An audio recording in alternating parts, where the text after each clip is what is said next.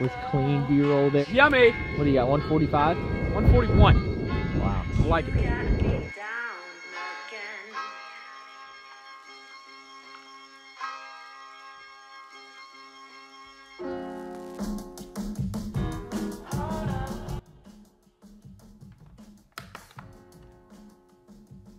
I am Iron Man.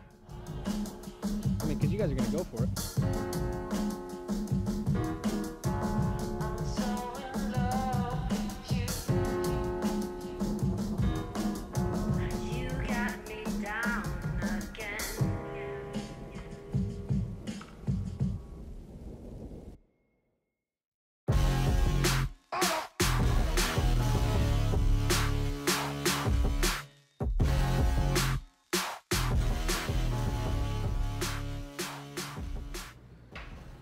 Come here!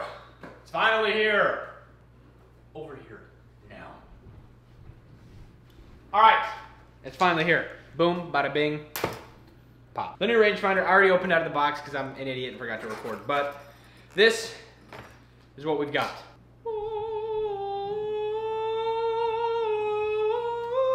Enough. Rangefinder and an empty box. It's pretty much that simple, you guys. I got the brand new rangefinder right here, and it's really, really cool. I mean, it works. Let's see, the door is 6.6 yards away. Adjusted 5.9. That makes no sense. But anyway, I got the new rangefinder. Now it's time to take it to the course, hit some shots. We're gonna try, I think, play a one golf hole at least. I think I'm just gonna go like on the course and just from random yardages or whatever, just kind of click it and just kind of see how far away I am, hit some shots, and then be on the range for a little bit, and then we'll be on our way. All right. 180. Scharff. We're about 180 yards out. Okay, so you guys, essentially what we're going to be doing is we're going to be trying to utilize this rangefinder as much as we can. I picked a distance, 180 yards. Holy lightning. Probably not the smartest play with the lightning, but I'm just going to hit a couple of shots at 180, and I guess we'll kind of know what club that is. Yeah, yeah. We're starting with the 7-iron. Wait a sec. Oh, that is so good. Is that enough? Oh, it's enough. Okay, all right. That's fine, that's fine. 187? 180, right at 180. Yeah.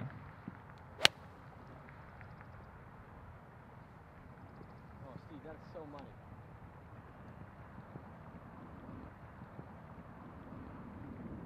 Just on the top portion of the green. Okay. Perfect shot. Pretty good. We're gonna go find another range and hit some more balls. Go to like, let's hit like 140. Let's hit about 140. Let's go in there. Yeah. Hit a couple of shots. Let's see if we can't hit the green. 140. I mean, I'm money, baby. If you're money, then why do you need a rangefinder, huh? Huh? That's a Yeah. great question. All right, so right at 140, it's kind of straight into the wind, so I'm gonna utilize this 9-iron. Let's see if that's the club. I'll know right away if I need to grab a pitching. We were risking our life for this video. Just I literally a am. little. I got a metal camera in my hand. Oh, dude, Steve, if that's the number and goes in, I'm done with golf. Oh, my Oh, number. baby. See, that's what rangefinder can do. That's exactly what a rangefinder can do.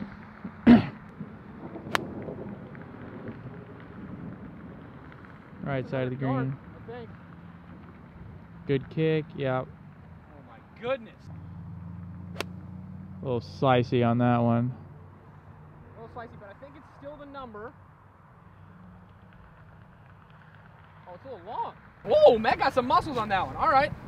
I like that. I think if we hit kind of that same draw-esque kind of shot, I should be able to get this P wedge there. Oh, it's pure. Might be a little short, but it's right on it. Okay, perfect numbers. 9-iron. It's a little kind of choke back shot, pitching wedge full. Let's go down to about 100. See if we can't keep hitting the green. You guys, I'm hitting the green. Okay, I'm hitting the green, which is really impressive for me. Let's see if they're right. Yep, 99.6 yards. Right at that 100-yard number, which should be kind of a dialed-in 56. Sometimes I'll get a tad scared, you guys, and I'll try and hit like a knockdown 52. But Oh, you got a grasp on that one, son. on that one, that'll be on the road. That's called a bubby shot right there. It's gonna be a little short. It's gonna be short. Okay, so When that happens, I put that away, grab the 52 degree, and hit more of a knockdown kind of shot, right at that 100-yard number. There it is. That should be right next to the pin. That should be right next to the pin. Yep. Just like that. You guys, get yourselves a rangefinder. You guys saw me hit him on the range with Steve.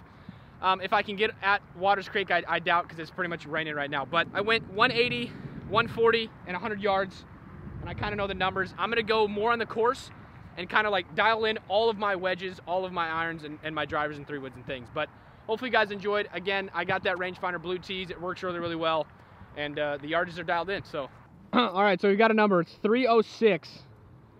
Steve's going to kind of go for it here.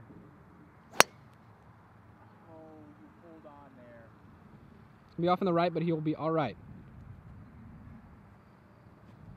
Yep, Be all right. up in that little gully. That right side. Not bad. Don't even worry. Not bad, Steve. Dude, the game is looking pretty solid for Steve. He's hitting the ball really good. I'm excited to see where his game goes, man. Tig with the driver. This is way too much club for him. It's a lot of club for Tig. This is all or nothing right here. Oh, my dead straight, though. One right, one left. All right, Scharff with his trusty old 4-iron, probably 3 irons. What I said.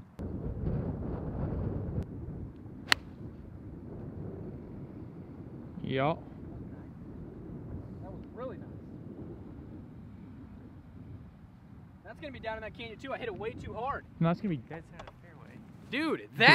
Dude, that was pure. That was center of the face. All right, I need to do some more of that, to be honest. That's the one thing that's struggling with my game right now, is making sure I hit the center of the face. And, you know, hopefully this little rangefinder will help me on this next hole and get our distances dialed in. We can make a birdie and kind of get out of here with destiny.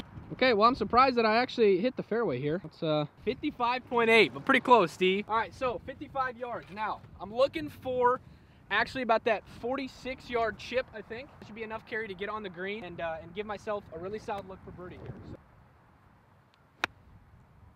It's a little long.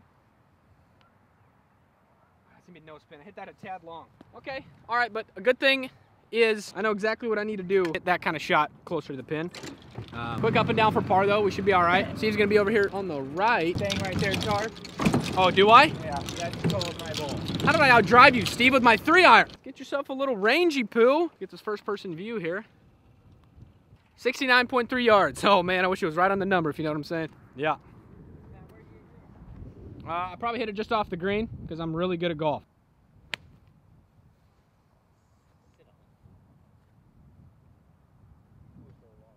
A little long. Not bad, though. Not bad.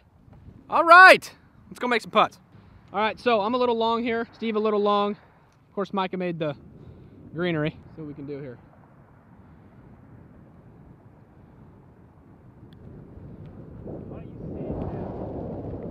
Oh! Are you kidding me?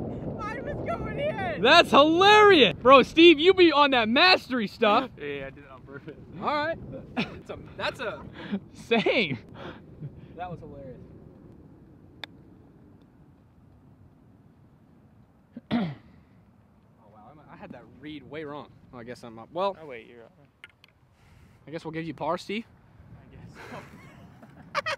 I don't know what that situation was. I think we're just going to give both. We'll give Steve par and we'll give Micah par. I made birdie. Oh, my. Dead center of the cup, and Steve's ball came in there and said, psych.